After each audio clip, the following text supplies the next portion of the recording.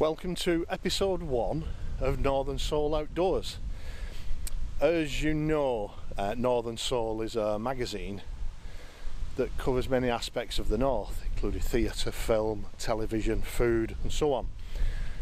But one of the greater glories of the north is its landscape, which we have around here and behind me. And hopefully in these short films we're going to be highlighting the glories of the northern landscape. We've got areas like the Yorkshire Dales, the Lake District, the Peak District, the North York Moors, and it's going to be doing a small walk in the area and just highlighting some features on that walk. And this is an indication of the route that we're going to be taking.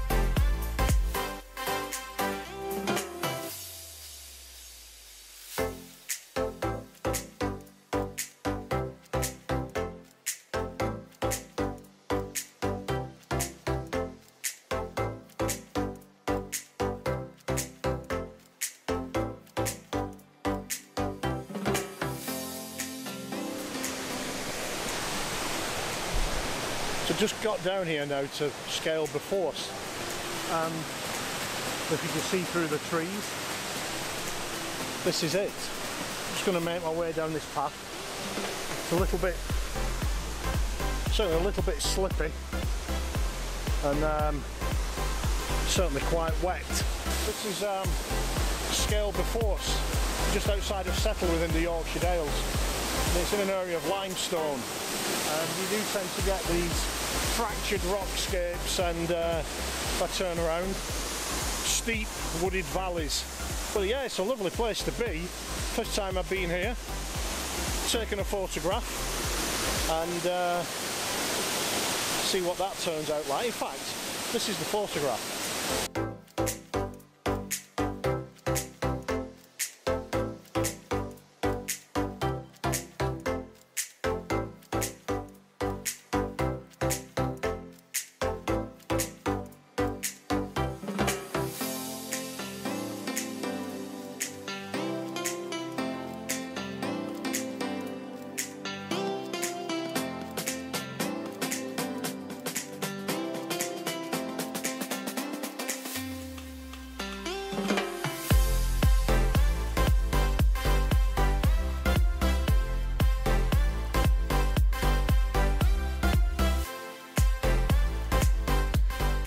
Left Scaleber Force behind, and we're just making our way up to Attermire Cave and Victoria Cave, which seem to be along this lane.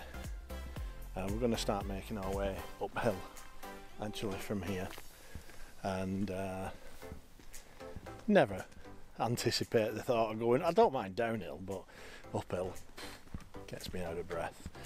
So the weather's clearing up as well, but I've got the waterproofs in the bag just in case it starts again, because it's quite a showery day. It's been on and off, and we'll see what it's like up here. We're up in Limestone Country, as you know, and you can always tell when you're in Limestone Country because you see things like this, and that is a lime kiln, and what they would have done is taken the limestone from the hillside, from the outcrops, built it up in there and set fire underneath it, and there's a chemical reaction with the limestone. I think limestone is calcium carbonate, and there's a reaction when it's heated, and it turns it into lime, or quick lime, which is used as a fertilizer on the fields, and also it was used in, well, it still is used in mortar for buildings, lime mortar. Some of you may have heard of that. And you do see these features scattered around a lot when out walking in Yorkshire. If I come across any more, I'll show you those as well. We're just making our way down to a bit of a valley type arrangement, but on the hillside above us, I don't know if I turn around whether you'll be able to see, we've got Attermire Cave and Lookout Cave. Now, I think Attermire Cave, it was excavated 120 years ago or something like that, and they found Roman remains, and it had been inhabited, and if memory serves correct, in that one, and it is difficult to get to, I have been to it before, there were remains of a Roman chariot. So how they got that up there and carried it in, I don't know, but they are quite old. A lot of Romano-British prehistory type stuff up there as well, and coins and brooches and things have been found. So we'll just keep moving on down and yeah, see where we head to.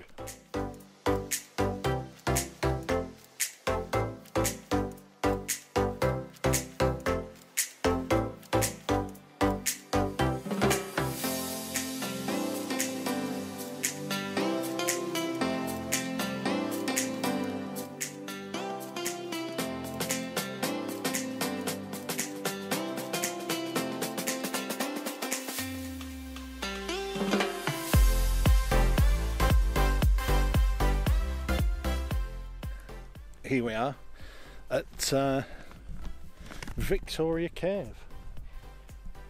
Called Victoria Cave because it was discovered in the 1830s. It was a story of a few men and a dog.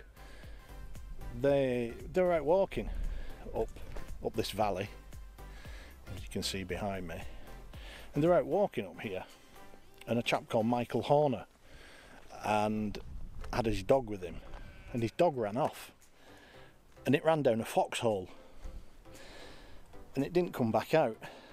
So he was obviously concerned about his dog. And you know, they say there's a fine line behind bravery or stupidity. Well, I think this is a case of that, because Michael Horner followed down the foxhole in pursuit of his dog, and he did that, came across this. Obviously it was covered up at the time, and all this material that you can see around here is excavations, because once he got in there he found that there was still quite a lot of Romano British objects still lying on the floor. So all this was dug out. He went back down to Settle. He lived in Settle, which is just a few miles away, and he told his boss about it. His boss was Joseph Jackson, and Joseph Jackson was quite determined, and he came up here most nights after work and started excavating the place in the 1830s. And it gained a lot of interest because they started finding old prehistoric jaw bones and hyena teeth and things such as this. And all this was again around the same time as Charles Darwin coming out with his theory of evolution. So it became quite famous, really, quite well known, and it is as it is now. So we're going to have a walk in, see what it looks like, but you get good views outside it anyway, quite extensive. So Steve's already up there, got Sherlock sniffing around, trying to find things, and come on, let's go inside and see what it's like. Making our way, or my way into the cave, and that's what it looks like in here. It's all limestone. You've got water dripping through it from the ground above. and there's quite a lot of it buried off. Seems that you can go quite far back in different areas, and these steel barriers have just been put here just to prevent people going further. I don't think these were here the last time I came. It must be about 20 years ago, but I don't remember too much about it. I certainly didn't take any photographs. So here we are.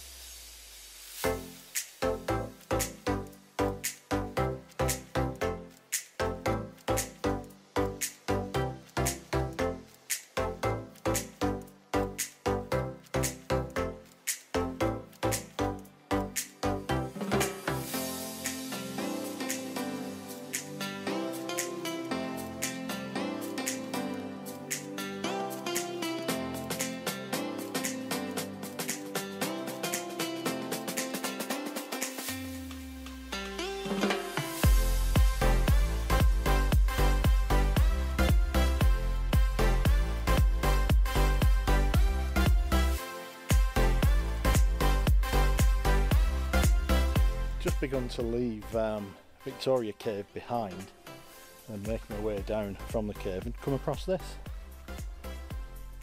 Another little cave, and it seems to go some way in. But the Dales, with it being limestone, it gets full of things like this. It's where the rainwater works its way through the rock and over many thousands of years dissolves the limestone itself. So I was tempted to have a look, but I think we'll crack on, shall we? Come on.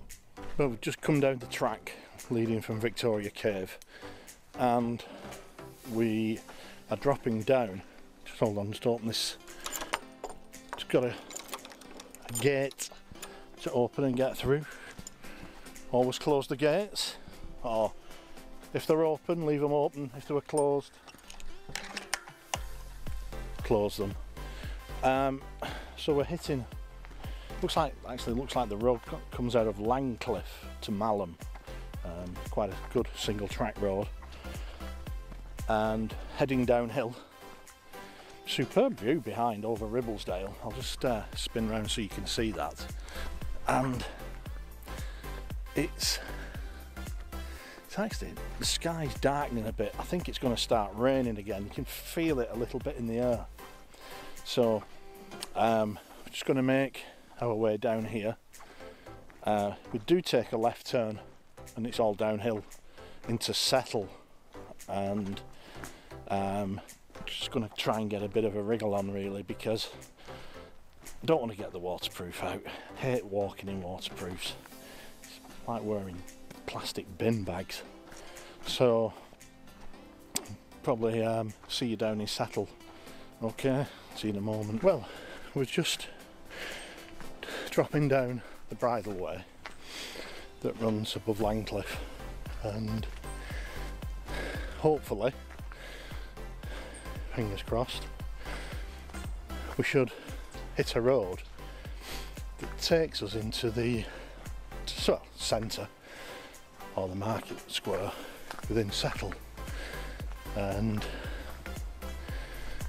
we've now hit a tarmac road and we're still going downhill, so I presume that we've taken the right directions on the map. I think we are on the right road here. It's marked as Constitution Hill. And do I go left here? Do I go left or do I go right?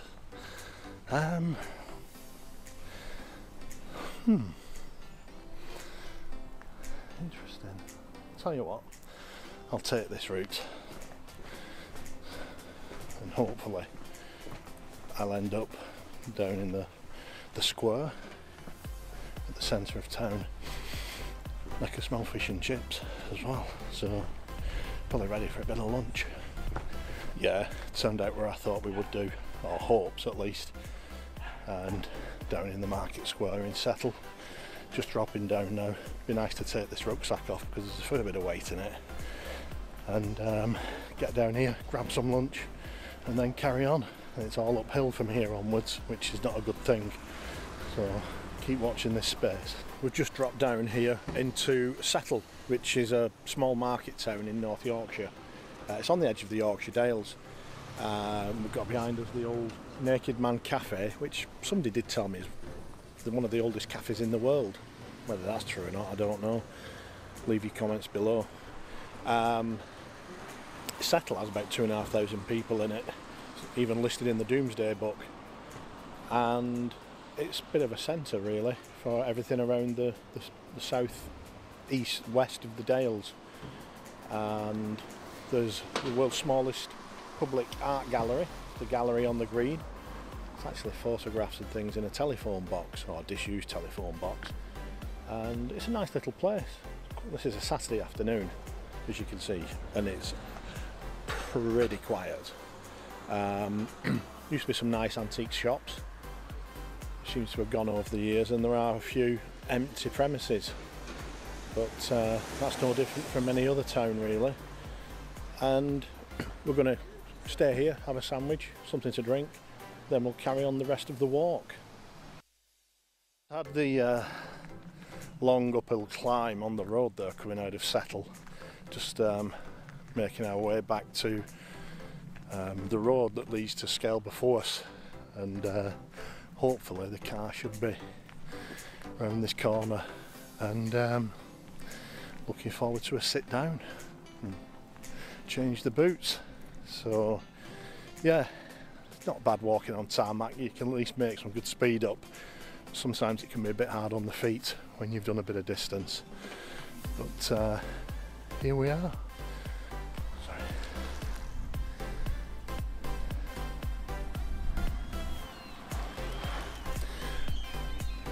Yeah, it's the glorious countryside up here. It's just a nice day to be out as well, so yeah, let's keep plodding on. And here we are, we're just approaching the car on the final 20 metres of certainly what seems like a 6-mile walk, especially the climb up from Settle up the road. You can hear some motorbikes or something coming, so could be a farmer on his quad, most probably is.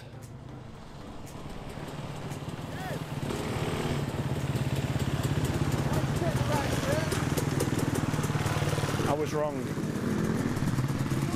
Right, have to start finding out where the keys are now. Get those car keys ready. If you've seen the camera shake, it's because my legs are a bit stiff. So, oh, the car. Anyway, this is the end of this Northern Soul episode 1. It's been a good one. Hope you've enjoyed watching, and see you on the next one.